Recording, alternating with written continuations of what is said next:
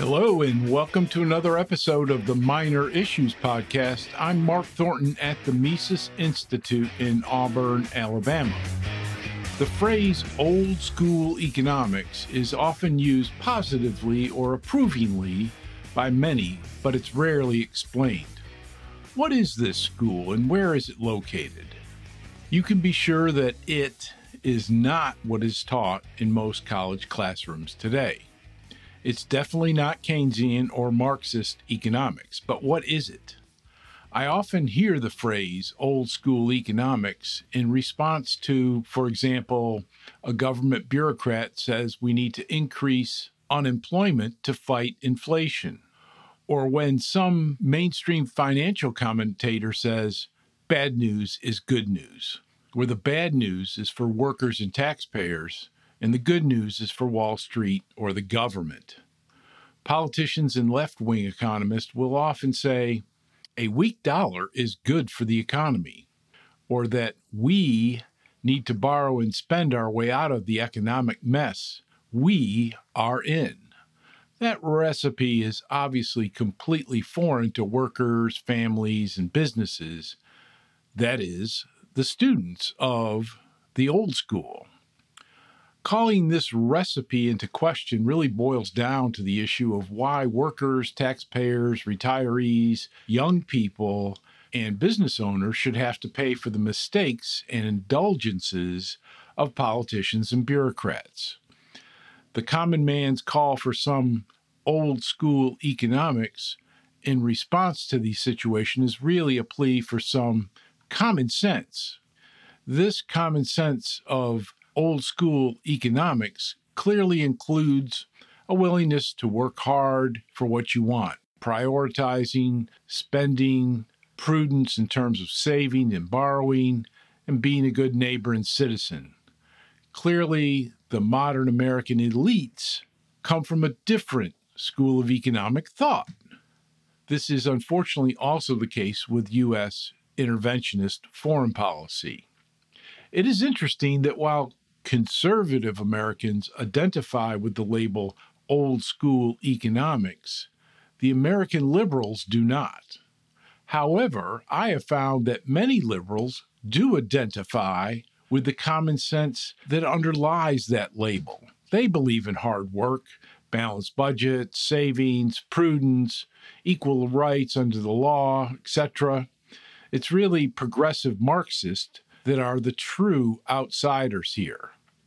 As an economist of the Austrian School of Economics, I would like to explain that old school economics can be linked to an actual school of economics, the Austrian School of Economics, and explain what that school actually represents and offers besides common sense. The start of the school is marked in 1871 in Austria, hence its name, 4 years after the publication of Karl Marx's book, Das Kapital. However, some of the ideas of the school date back centuries to places like Spain and Ireland, Italy, and Scotland. These ideas were particularly popular during the economic conditions leading up to the French Revolution. The ideas and theories were already very popular in colonial America prior to the American Revolution. So don't let that Austrian thing throw you. Karl Menger, an economic journalist in Vienna, is credited with the founding of the Austrian school in 1871. He set out to correct some of the bad ideas of the classical school on which Karl Marx built his communist system. These bad ideas included the labor theory of value, where a good's value depended on how much work took place. Of course, in the real world, there is only a loose correlation between the amount of work and price. Value and price ultimately depend on what the consumer thinks of the product. Thus, price is dependent on the consumer. Nevertheless, you can see how it would be appealing to government bureaucrats who would like to think of their output should be valued by what they are paid rather than what the consumer thinks. Menger accomplished his goal and attracted some of Europe's most brilliant minds as a result.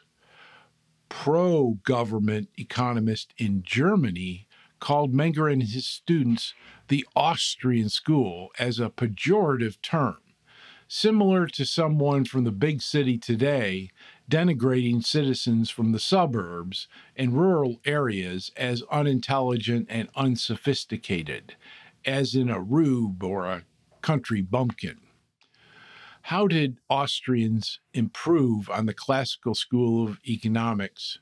And they were already advocates of the free market and limited government. In economics, they showed that the labor theory of value was wrong, and that each consumer and each purchase was the driver of value and price, and that even capital goods and wage rates were ultimately driven by consumer choices for the consumption goods. While generally conservative in the American sense, Austrians were liberal in the European sense or tradition that opposed slavery, opposed colonialism, opposed empire building, and they supported women's legal and political rights, and of course, an open free market and free international trade. Even without its connections to the classical school, which is now defunct, the Austrian school is the oldest school around. The Marxists did not become a school until after the Russian Revolution in 1917, the Keynesians during the Great Depression. The Austrian school is still very teeny in academia and almost non-existent in government, the exceptions being the administration of President Reagan, Prime Minister Margaret Thatcher, and now possibly President Javier Milei in Argentina, as well as some of the former Soviet bloc countries of Eastern Europe. It is, however, the fastest growing school.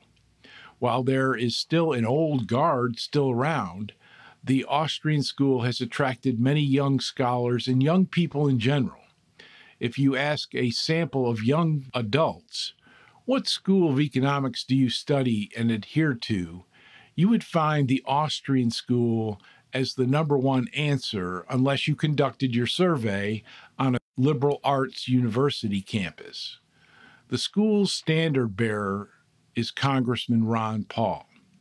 When he ran for president in 2008 and 2012, he received more donations from military service personnel than all other presidential candidates from both parties combined, a fact that was hidden by the mainstream media. Ludwig von Mises, the namesake of the Mises Institute, was a student of one of Menger's best students, who was also the finance minister in Austria. Building on Menger's discovery of money as a market phenomenon originally, Mises made the linkage between money and the economy that the classicals could not connect. Mises was also an ultra-metalist. Mises advocated the gold standard as a basis of a sound economy. Mises also proved that socialism was economically impossible and that entrepreneurship and free market trade, in contrast to government trade agreements, was the goose that laid the golden eggs. He also created the theory that explained business cycles, showing how artificial money was the cause of the business cycle, not capitalism per se.